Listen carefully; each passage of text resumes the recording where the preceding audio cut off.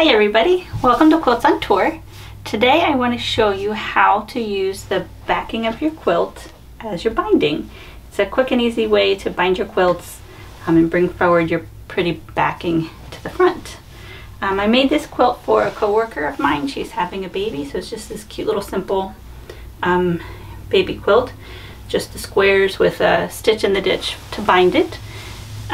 The only thing that you'll need is a cutting mat, a rotary cutter, some clips, and rulers. And I used this glue pen to glue down the edges of my quilt because I did a little stitch on the sides, which you'll see in a few minutes. But I didn't want to use pins, so I just used this applique glue and it worked great. So let's get started.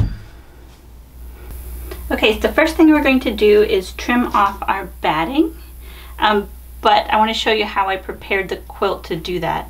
I stitched about 1/8 of an inch around the outside of the quilt because I like to hand bind my binding. So I wanted to make sure, since it's going to be a baby quilt and hopefully well used, I wanted to make sure that my borders were going to stay in place. If you machine bind your binding, you don't have to do this step, but I just wanted to make sure that these were nice and tight. So the first thing you want to do, and since I have that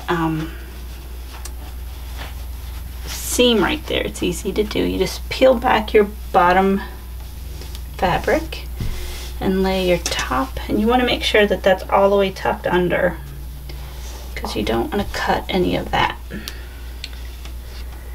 And then you take your long ruler and you line it up with the edge, but I'm just going to go a smidge over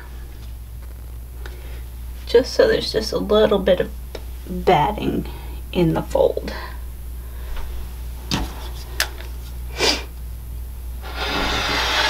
And then you just cut it up. So the next step is to trim your backing now. And I'm going to leave 1 inch of backing. Trim that off.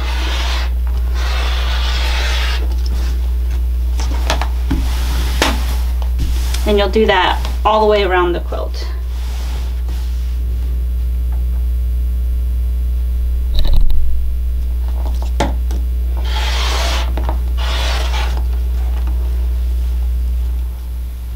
And the next step is to take your backing material, fold it in half, and then fold it in half again.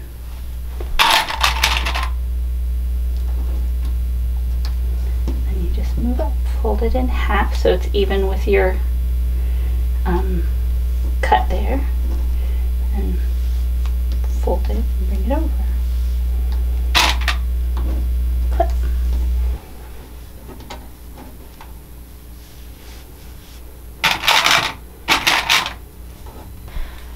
So when you come to a corner, you fold in the other side in half and then over.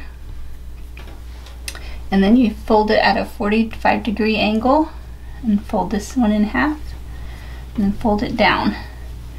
And then you get that perfect miter corner line there. And then you clip it to hold it down. And then you just keep going around, folding it in half and then folding it over.